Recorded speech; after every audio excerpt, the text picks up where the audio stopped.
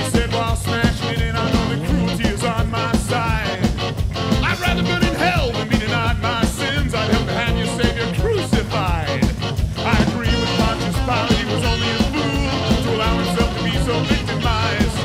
Or he knew that martyrs were political tools which sheep have always highly prized.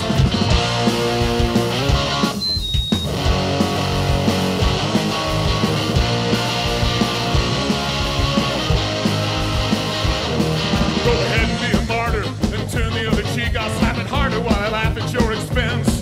Be sure to go to church on Sundays and be Christians once a week. In the real world, you don't even stand a chance.